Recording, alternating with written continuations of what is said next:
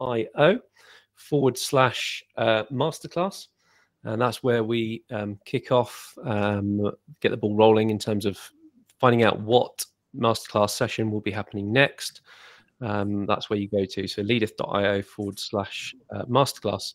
Morning, Andrew. Good to see you in the room. Hey, Alex, mindful that we've got a chat straight after this one, so need to finish promptly on time today. But thanks for getting along to the masterclass session today. Welcome. So we'll just let the room filter in whilst I prepare the slide deck and get a few things in place. And share the screen. Good morning to Frank. Welcome, Frank. Morning. Whereabouts are you tuning in from, Frank? I'm up on the Wirral, Merseyside. Ah, lovely. Up north. Yeah, excellent. Welcome. Good to have you with us. Today we're looking at email marketing, going through some fundamentals today. So just preparing the slide deck. Bit of a poll to start us off then. I'm just going to share this one on the screen. It should come up in a moment.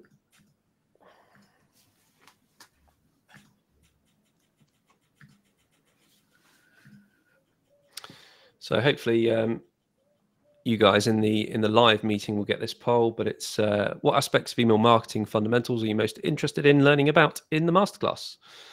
Take as many options that you think are relevant. So how to build an email list, creating engaging email content, or understanding email analytics, or maybe it's something else today. So if you can just fill out that poll.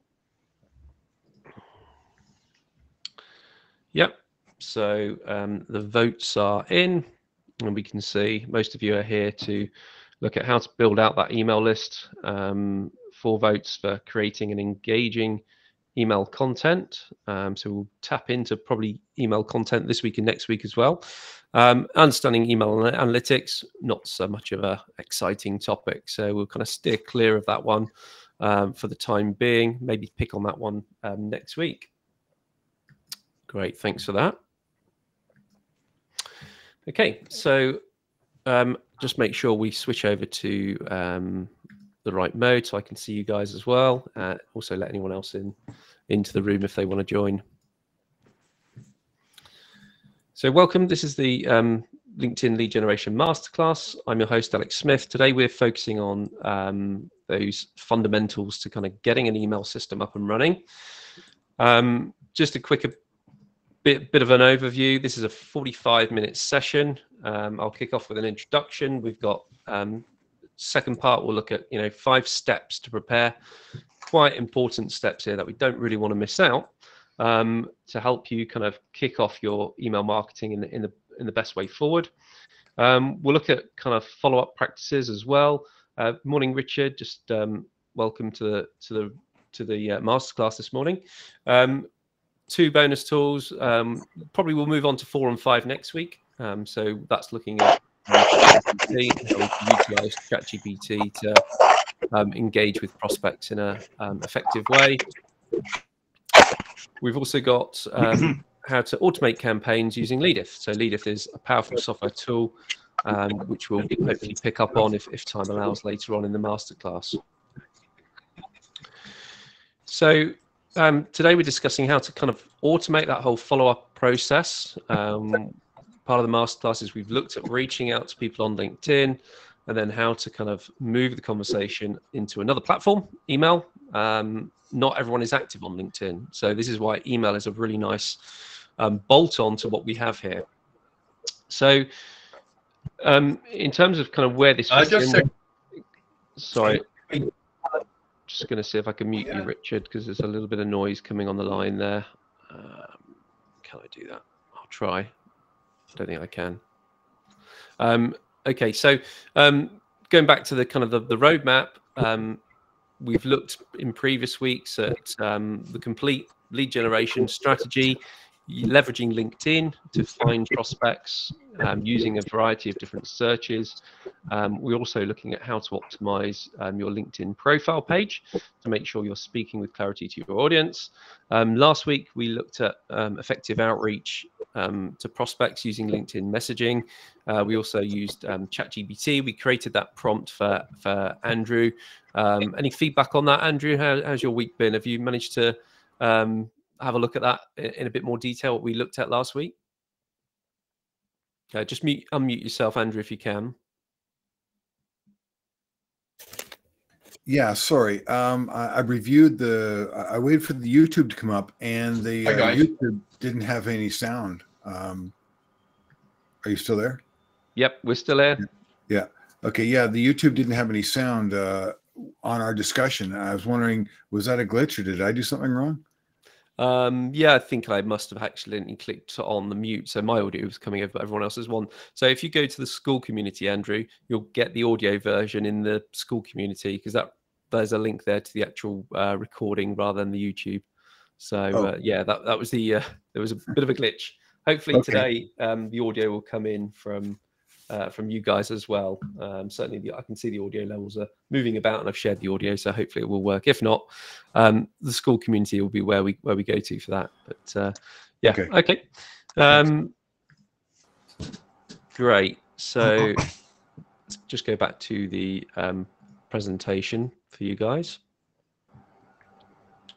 So we're looking at email fundamentals today. Yeah, so for those of you not aware, obviously we've got a school community. I'll just share where you can find this for those that are tuning in online and might not be aware of what we're up to. So if you head over to leadeth.io, that's leadeth.io,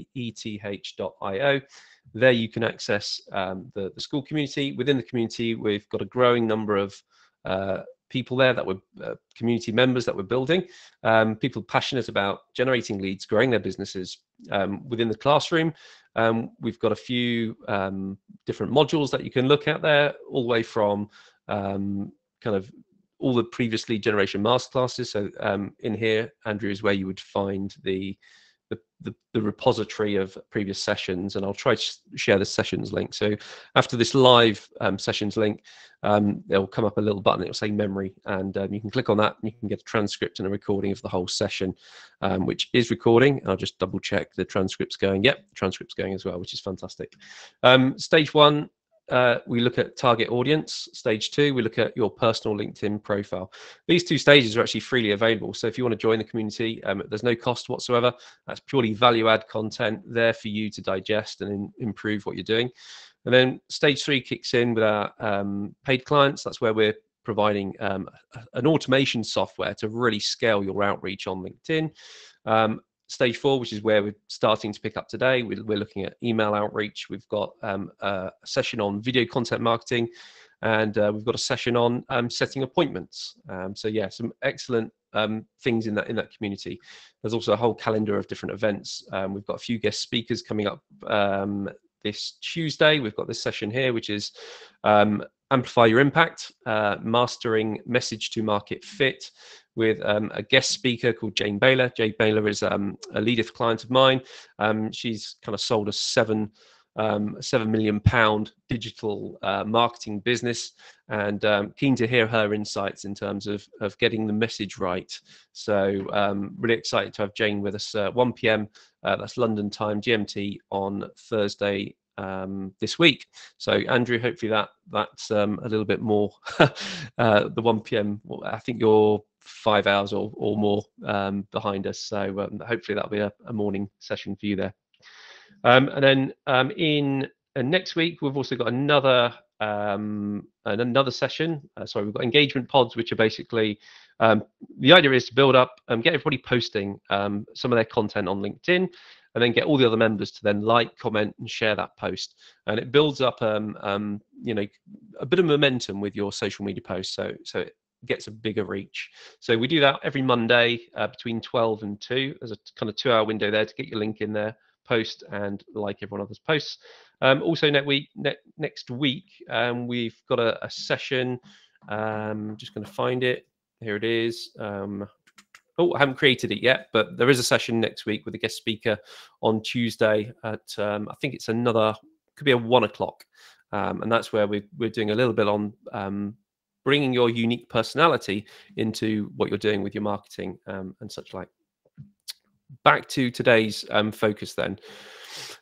So yeah, a warm welcome once again. My name's Alex. 10 years of experience in LinkedIn marketing. Worked with probably over 150 businesses now in the last 3 years to develop effective strategies for generating them better leads, stronger connections via LinkedIn. So today we're going to dive into some email marketing fundamentals. Throughout the session, you're going to learn some best practices, some proven strategies to implement an email marketing strategy. What I love about this is it's very much proven. It's worked. I've been using it myself over the years. That's how I kind of generate an audience, get people to events and get people to meetings. So a lot of it is learning myself, and then it's applying that to when I work with clients, getting people on board and getting it working for them. So hopefully by the end of the session, you're going to have some valuable insights, maybe some quick actionable tips, some takeaways, just so you can implement those within your own business. Where does this all sit in with the marketing model? So this is the classic funnel marketing model, describes the customer journey from the first touch point and beyond. And you need to think of this in terms of your own business. What are you doing to drive awareness? So where are you kind of raising that flag with your audience? Obviously, having a content strategy is a great way of doing that. The interest stage, what's the value add content? What's the thing that's going to hook them in and get them interested about what you're talking about? So there's lots of different ways of doing that. We looked at kind of lead magnets in previous episodes, all sorts of different things there that you can do to kind of pique their interest. They need to move down this funnel. They'll move down to the consideration stage, and that's where they're weighing up their options, weighing up your offering to others. Obviously, if you've got things like reviews, recommendations, testimonials, all that sort of stuff is really going to help in terms of credibility. They'll move into the purchase step when they decide to buy from you, and then you've got to retain them as a loyal client. These days we've got a modern version of this effect marketing funnel. It's called the flywheel model, and it emphasizes the ongoing relationship with the customer rather than just an initial sale. It's called a flywheel because, like a flywheel in a machine, it gains momentum and it becomes self-sustaining over time. And the stages in this flywheel are you're attracting those new prospects to your brand. So that's like the top of that funnel. Delight, exceeding their expectations, providing a great experience. And then they become advocates. They're going to be shouting about your product. They're going to be a loyal fan, spreading the word and bringing more people into your business. And then that moves them back into attract because they're drawing more people in. So just a quick reminder where this all fits in with what I do and Leadeth. I've created this roadmap. This is a simplified version. We identify the target audience. So we've actually got access to over 640 million verified emails and data-enriched LinkedIn profiles, which means we can be really super targeted and go for those real high-value prospects that you need to be in front of. Step 2, we tailor your LinkedIn profile to make sure it's speaking to your audience with clarity, and that includes, putting in professional header graphics, creating headline copy, all that sort of stuff. And then we've moved on to stage 3, which we've looked at in the last 2 weeks of the masterclass, and that was leveraging the LinkedIn touch points, 7 touch points. I think Google have this term 0 moment of truth.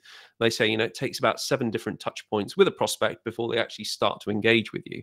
So it's important that you've got as many of these steps in place. And if you can automate all these steps, that's really going to help with your whole business growth plan. You're going to see higher connection rates and better response rates. Email outreach, which is where today kicks in. We're reaching prospects at the right time, the right place, automating with email sequences that are going to ensure they get a delivered email into your inbox. Stage 5 is all about video content marketing. It's mainly content marketing. So on our Done For You roadmap, we would create 13 1 to 2 minute videos that we can help you shoot, edit, and then post them to your profile at precisely the correct time. And that's going to increase your visibility and your influence as a thought leader in your industry, which is all about having, inbound inquiries as well as the outbound outreach that we're doing as well. Stage 6 is kind of like the icing on the cake there, appointment setting and CRMs. We need to push those high quality leads directly into a system that's going to capture those leads. We're going to have automated emails, SMSs, reminders to prevent no-shows. All that sort of stuff is really going to help with making your processes a little bit more efficient. So the goal of this strategy is to generate leads and convert them into sales calls, or whatever your goal might be. And then we need to measure. So KPIs such as the number of posts you're doing per week and things like that are really helpful to understand what impact that is driving in terms of the outreach, the number of connection requests you're sending, what kind of impact is that having. So let's just kind of move on. We've got some top stats here from HubSpot. So HubSpot is a big email marketing CRM tool. Apparently there's 4 billion daily email users, huge statistic. 37% of brands are increasing their email budget. Majority of marketers using email leverage, mobile-friendly emails as part of their marketing strategy. So when it comes to email friendly and mobile first, we need to think about how that email is going to look when it's received on a mobile phone. So it needs to be very responsive, and there's some systems now that go into so much detail about word placement on which line and stuff like that. Subscriber segmentation apparently is the most effective email marketing campaign strategy. So that's where we're identifying a specific segment of our audience and then going in with a different approach just for that audience. 33% of marketers send weekly emails. So, and 26% send emails multiple times per month. So, yeah, that's quite a great statistic. 77% of marketers have seen an increase in email engagement over the last 12 months. This was actually an older stat. This came out 2 years ago. So it was kind of just after COVID. So yeah, I'm guessing the stats are probably very similar. Yeah. So, this first stage of the masterclass, we're going to kind of zoom through some important information about deliverability. Deliverability is all about making sure we put the crucial steps in order to ensure the emails reach their intended recipients. It's pointless in sending thousands and thousands of emails out if your account's not warmed up sufficiently, and all your emails are ending up in people's spam folders, or they're getting bounced back. So that's why it's key to have a successful deliverability. During this section, we're going to cover best practices. So the technical configuration, including something called DKIM, other essential settings, as well as the language and content tips we'll look at. We'll also look at how to improve the chances of that email landing in the inbox and getting clicked on and opened.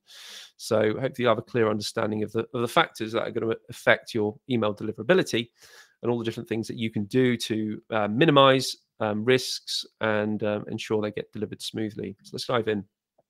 So maximizing email deliverability. To start, we always recommend clients set up a separate email account specifically for your email outreach. So that's different from the main day-to-day email that you're using. And this will help you because it avoids your emails being blacklisted. And that's if you're going to go into email marketing and you're not knowing what you're doing, and you're using your main email address, potentially you could get your email address blacklisted. So the next time you want to send somebody a quotation or an important email, obviously it's going to get caught up in people's spam folder or junk folders, which is going to be very detrimental. So when conducting email outreach, be aware that you may make a few mistakes. You might send a few emails into spam. So testing is a crucial stage in cold email. So cold email is when we don't know who we're sending to. There's no relationship there. Whereas you've got warm email marketing, and that's where you're going out to existing people. So for example, if we've connected already on LinkedIn and we're just following up with a nice warm email, that's a little bit different to doing a blanket cold email strategy out to loads and loads of people. So even if you craft and create this unique, valuable email, there's always a chance that someone might mark it as a spam without even reading it. So having this separate domain for your outreach will keep your main company domain secure, allowing you to kind of freely test and not have to worry about an email address getting blocked. Another advantage, of course, is having all the responses in one place, because that makes it easier to manage. And you can then be sure that all your replies are from prospects, avoiding confusion from your regular inbox. If you start to get all the prospects coming into your regular inbox, that's going to cause quite a bit of confusion. So think about the warm-up process. Once you've got that new domain name, it's stone cold. You've never used it. So many cold email senders often overlook this process due to their eagerness just to start sending and get some results in quickly. But to ensure this cold email campaign would run smoothly in the long term, we need to make sure that the email and the accounts are properly warmed up. And we can use tools online that will help us to do that. Spammers, people sending a lot of spam emails out to you, they often create new accounts. It could be they're phishing for card details or some kind of scam like that. And what will happen is straight away they'll get blacklisted, and then they just leave it on repeat, and they'll do it again and again. And that's why email providers are often very suspicious of these kind of new accounts.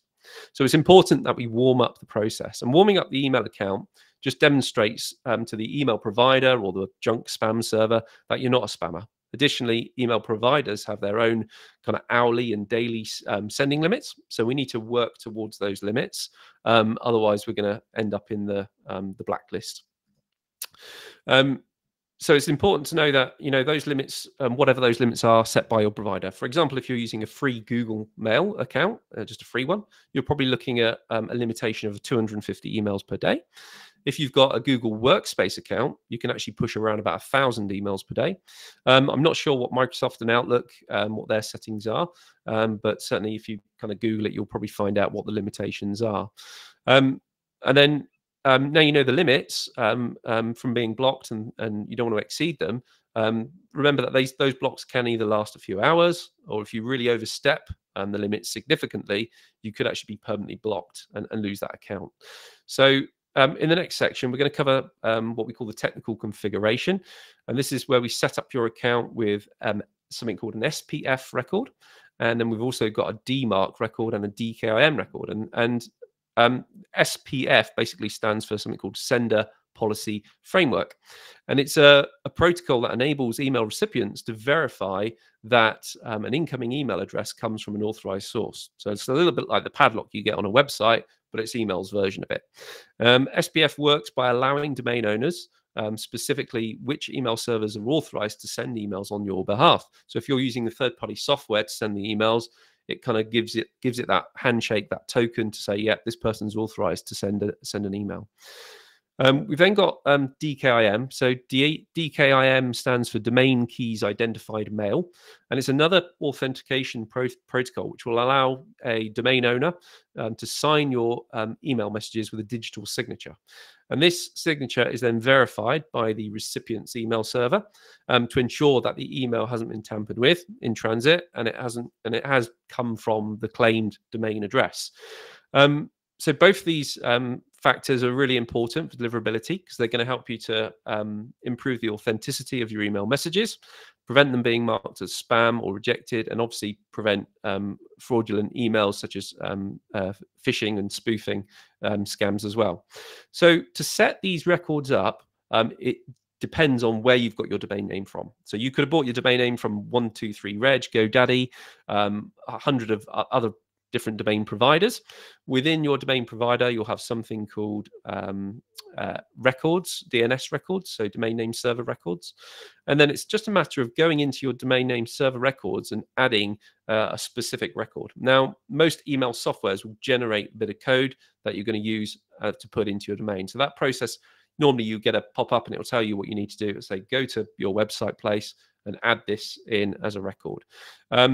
So there are other tools that can help you out there as well with that process. If you're a bit unsure, I'm going to share a link in the show notes, which will be a link to something called Mail Tester, which is another one we can use. We'll come to that in a moment. And then what we need to do is gradually ramp up the amount of emails that we're sending. So that really helps us to kind of just begin by sending a few emails to different email providers manually. That's a really good way of warming up. Then you can use tools like Warm Up Inbox. Warm Up Inbox will actually automate the whole process. I can just show you what we do over at Leadith. So within Leadith, we've got integrations here. And we can go into these integrations and go to maybe an email integration. So I've set up a couple of Gmail accounts. I've set up my main one, leadith.io. I've also got Smith at leadith.co.uk. And what we're looking at here is the warm-up process. So we're actually pushing out a number of emails. I think I'm around about 20-odd emails every single day, just to make sure emails are not going into spam or being bounced. So for the last month, it's been consistently doing that. and there's been no issues there so far. If I suddenly see a few of these red ones creep up where emails are getting bounced, then I can come into the software settings and say, right, let's ramp this up and start to push out a lot more emails, especially if I'm doing an email marketing campaign, or I know I'm going to get ready to do a cold email campaign. I want to know that the email address is really good and ready to send from. There's another thing that we can use to send a test message. So I'm just going to go to an example campaign where I've got an email stage in here. There's a website here called Test the Spamminess of Your Emails. This is called mail-tester.com. It's a free website that allows you to test your email accounts, test your emails, test how your address, how good of an address it is. So basically the way this works is we copy this fictitious email address, we can click the copy button, and then we send an email from, it could just be from your email account if you haven't got software. For me, I'll go into a campaign where I know there's a follow-up email as part of a process. So for example, I've got one here. This is what I call the 3-line email. We send an email and it looks a bit like this. Hi, first name. Are you still interested in generating B2B leads for whatever the company name is? And it signs off with my name. I can click send test and I can paste in the URL of the test address and click send. I don't know if it worked.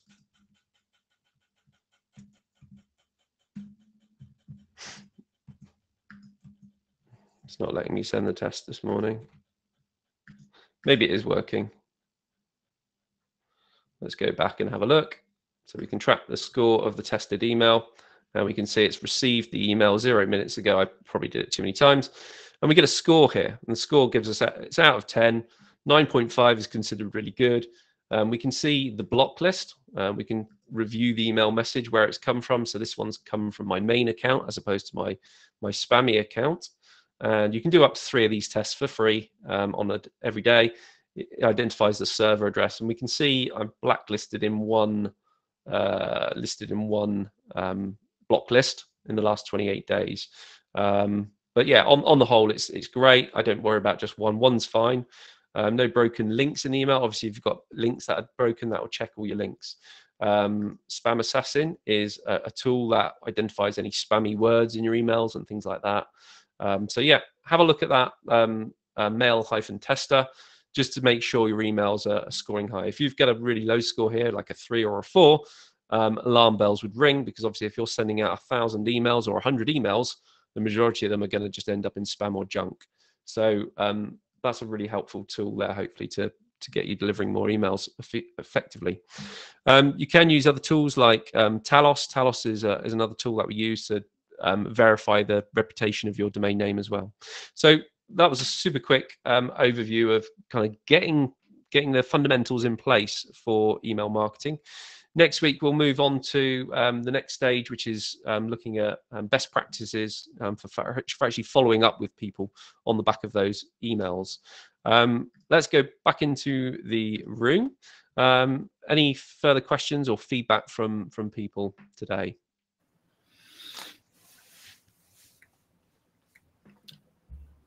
You've got templates that sort of guide you along within your service, correct? Yeah. So it's basically done with you. So I coach you along 3 days a week. You've got access to me, and then we basically build all this stuff out with you and get going. Yeah. You build on top of what you built before. Yeah. I mean, so there are kind of proven strategies and steps and things like that, documented processes and videos. So yeah, very much so. Yeah. And then that's where the third selection on your survey comes in, whereas now you're looking at your analytics. Yeah. So every bit of marketing, it's all about testing, measuring, and improving and refining that process. So yeah, that's right. Excellent. So just for the benefit of Frank, I basically offer a free one-to-one consultation in terms of identifying any pain points around lead generation. You'd be more than welcome to hop on to one of those calls. I can pop a link in the chat. It's leadith.io/discovery. And I've got a colleague called Bush. He's actually based in Kenya, who'd be delighted to have a chat with you if you wanted to explore some strategies further. If that's options there, discovery. I'll just pop it in the chat there. So you've got that. But yeah, thank you, gentlemen. It's been a pleasure. And I'll say goodbye for now because I've actually got an onboarding call at top of the hour now. So I'll hop onto that one. But thanks for tuning in. And it'd be great to see you next week for more strategies and more tips. And yeah, more support around your LinkedIn lead generation. Okay. Thanks. See you.